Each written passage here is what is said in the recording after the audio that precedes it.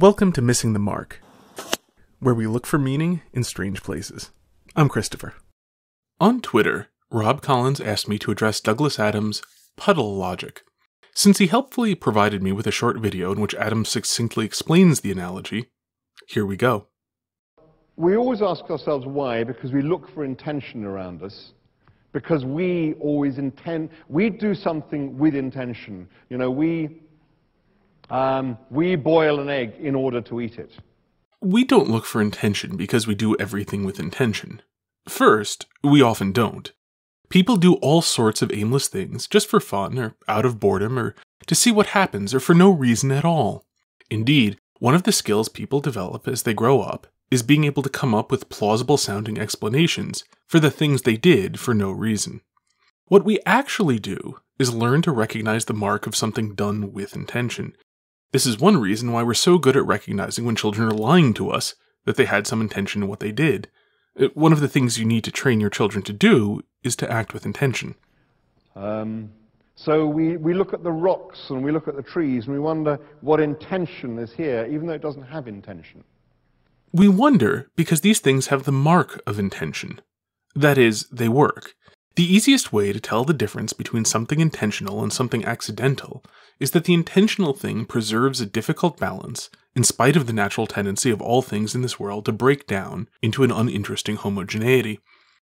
If you doubt how difficult it is to defy that tendency, you need only look at all the rubbish thrown into landfills. And if you doubt that tendency, you need only look at the fact that we have landfills. Also, that the only two guarantees in this life are death and taxes. So we think, so what did this person who made this world intend it for? And this is the point where you think, well, it fits me very well. You know, the caves and the forests and the stream and the mammoths.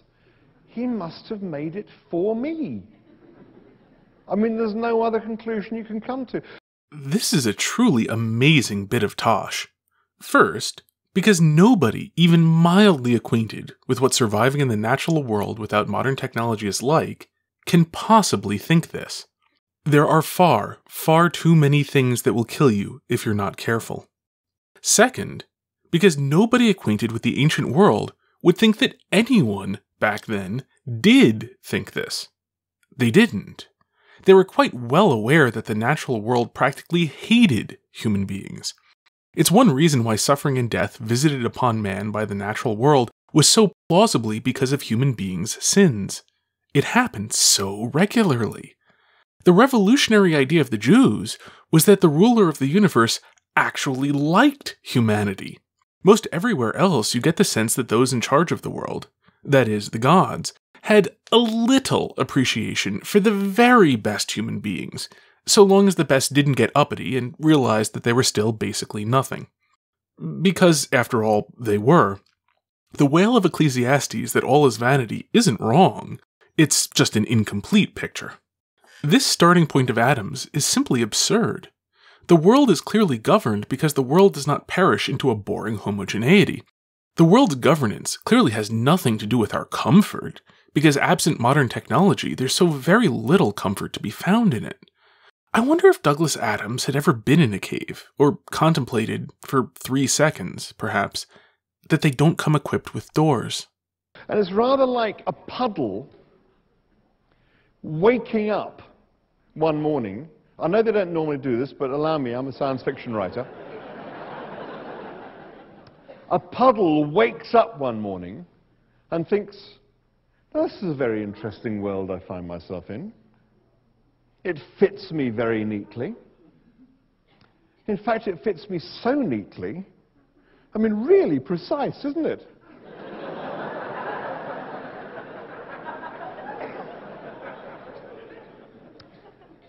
It must have been made to have me in it.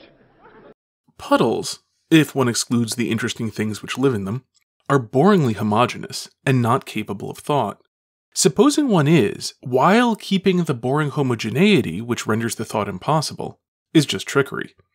To be clear, this analogy is pointless because it has no relevant properties. The conclusions he's trying to draw come directly from the impossibility he's postulating.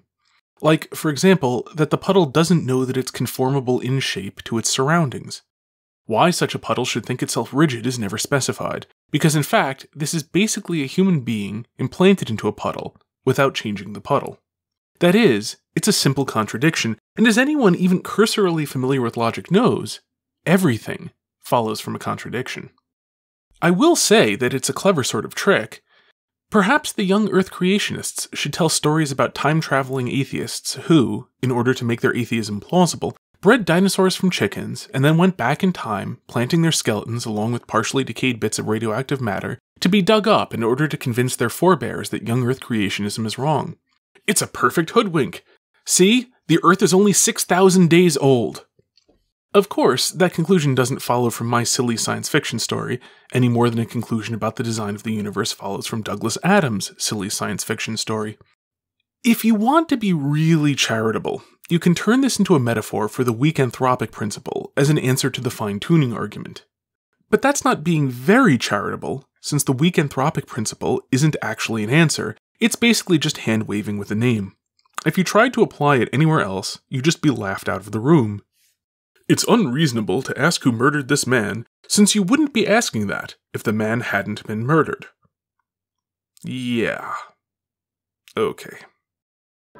And the sun rises, and he's continuing to narrate the story about this hole being made to have him in it. And the sun rises, and gradually the puddle is shrinking and shrinking and shrinking. And by the time the puddle ceases to exist, it's still thinking, it's still trapped in this idea that the hole was there for it.